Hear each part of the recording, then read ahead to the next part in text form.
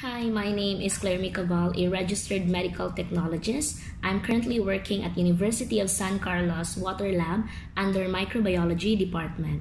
So in this video, I will talk about you and medical technology. What is medical technology? Who are the medical technologists? How is medical technology as a course in college, a pre-med course, and a profession or career after? I know most of us are already familiar about medical technology profession because they're all over the news along with other healthcare workers fighting for COVID-19. So these days, medical technologists are the one that collect swab samples. They're also called the swabbers team. They are also the one behind the tests of these swab samples, sometimes blood samples for rapid tests to know if you are positive or negative of the virus. They're the one that performs this rapid antigen test. It looks like a kit. This is for COVID-19, a serologic test for COVID-19. And also this RT-PCR or molecular test known to be the confirmatory test for COVID-19. But before COVID-19 exists, what do we know or what comes to our mind about medical technology profession? Actually, there are a lot of misconceptions about the jobs of Medtech, like taga-kuha ng dugo, taga-suri ng tae, taga-suri ng ihi, at taga-operate ng machines. Yes po, all of this are true. We are doing this in the lab. But it is not just that the way most people think, because it is more than that. Before, I felt guilty because before I thought ganun lang din yung trabaho nila. I even call them nurses because they're wearing white like this. They're also wearing scrub suits like this. I even call them doctors because they're wearing thick laboratory coats. But now, I already understand they actually exist as medical technologists. They are a different profession. They are medical technologists. They are behind the scenes because we cannot see them most of the time in the hospital because they're inside the laboratory. They are the analysts. They are the brain of the process to give reliable results to help doctors have better treatment and diagnosis. This one, to operate ng machine. Yes po, you can see machines, devices, and instruments in the lab, but it's not entirely taga-operate kami ng machines. We are medical technologists. We are the analysts. So, we still perform series of tests or manual tests, meaning there are still series of tests or manual tests in between. It's not really machines all the time. Machines only help us produce results faster because in a hospital setting, everything or almost everything is really ASAP. It's always an emergency. So we have to produce results right away. But of course, we have to ensure that results are reliable kasi nakaka-apekto yun sa diagnosis and treatment ni doc. Possibly. So you have to make sure whatever you're doing inside the lab is correct and reliable. So kaya nga, we work hand in hand with machines, but still we perform different tests. And these machines only help us. Especially in hospitals, if results goes abnormal, kasi maraming mga sakitin or may sakit na patients, we always perform or double check it manually if the machine's result is correct. So we perform series of tests, manual tests, and sometimes we calibrate. We also troubleshoot machines to know if they're functioning well. Again, machines doesn't have brain, so medical technologists as analysts, they still serve as the brain of the process to know if the result is reliable. Of course, you need to release a reliable result to help doctors have better treatment and diagnosis. We do not diagnose, it's always the doctor's job. But it is also important as a medtech that we know how to correlate results. We correlate results from the machine, from our manual test, with that of the presumptive diagnosis of the patient for us to know what we're doing is actually correct. We are really doing this in the lab. Medtechs are the one that you hated so much when you are young because we have to perform blood extraction or sometimes finger prick like this for tests like CBC because you are sick with high fever or dengue, for example. We also check your stool for the presence of parasites like amoeba because you're suffering from amoebiasis and diarrhea, if you remember. But it is not just entirely blood and stool because there are a lot of body fluids in a human body and tissue specimens as well that medtechs actually analyze or examine in terms of their physical, chemical constituents, microscopic, microbiologic, hematologic, immunologic, serologic, molecular, and histopathologic appearances and other areas that will actually help doctors in their treatment and their diagnosis. Actually, it's like an investigation. You investigate what's going on inside a human body. And with this, you are helping the doctor to give better treatment and diagnosis. So, everything that is already beyond the naked eye is what medtechs can see through different tests, instrumentation, and this microscope.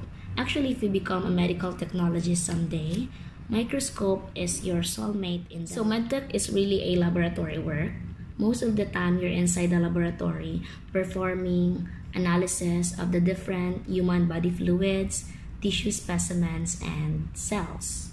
So I'm telling you, if you're a bit antisocial, maybe you could include medtech in your list because you'll not be facing patients all the time, unless during blood extractions or collection of samples.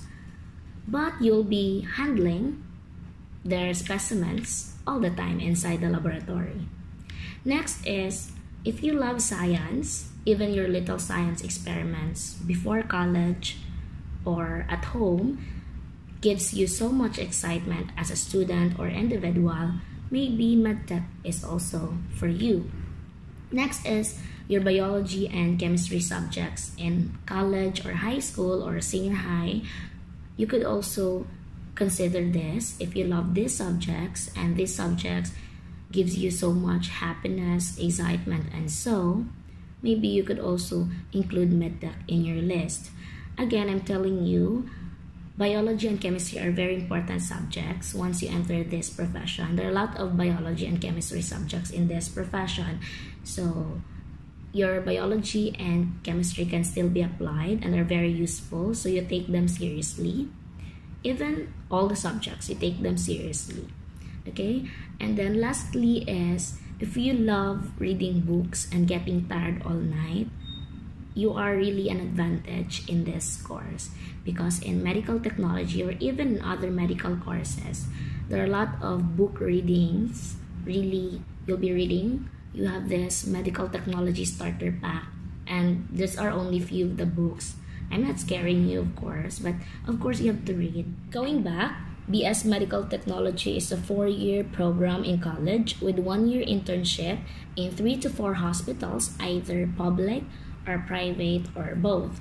Internship is like OJT. This is actually the application of everything you learn in college. This is to prepare and mold you before entering the real-life battle of a medical technologist. So before internship, you will have lectures and laboratory subjects. Of course, you will expect many laboratory subjects in this program. These are the major subjects in medical technology program.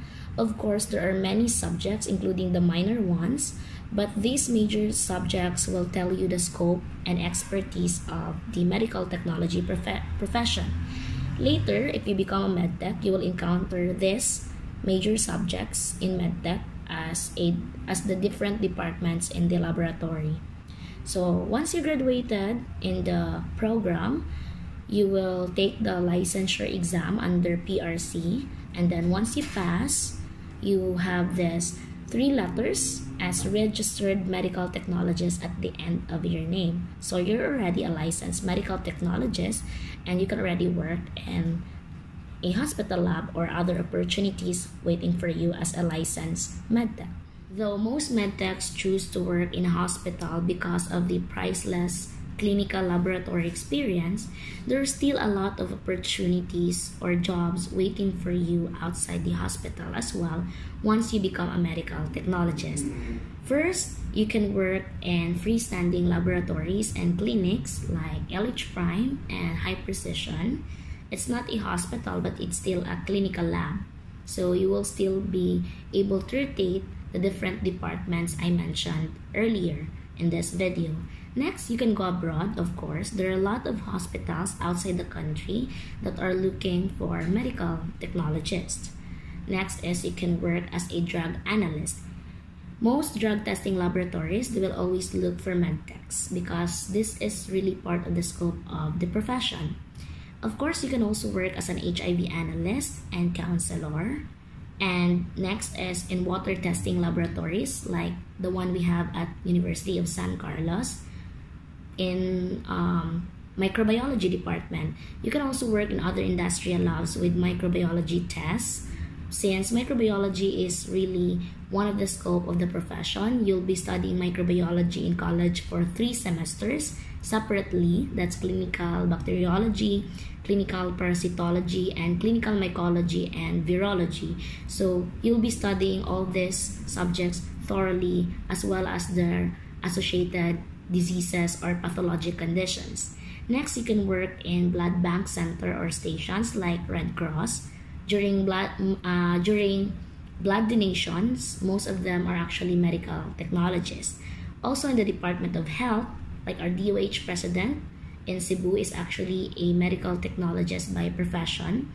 You may also work as a parasitologist, also in crime or forensic labs with additional units you have to take or study.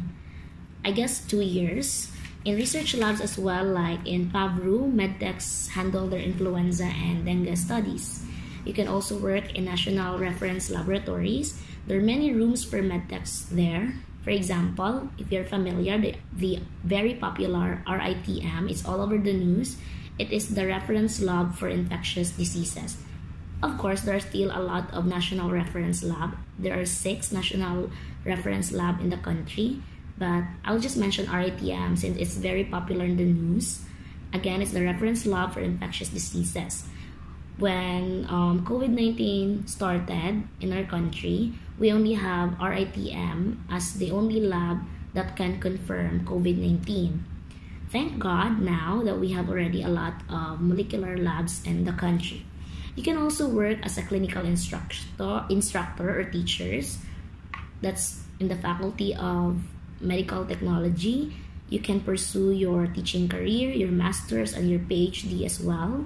You can also work as sales or medical representatives. Lastly, as relievers or phlebotomists. This is actually an on-call or contract that's like within days or within months or weeks that you have to work in their lab. So this is a very good part-time. Before I worked in the hospital, I also work as a part-timer in different freestanding laboratories.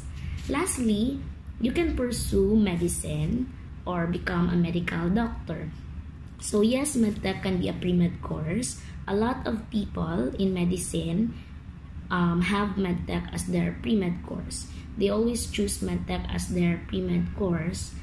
And many also claim that Medtech is actually the best pre-med course. Magaling ka daw na doktor if you are a medtech. Actually, there's no such thing as best pre-med course because in medicine, you will still go back to where you started. You still have to study again.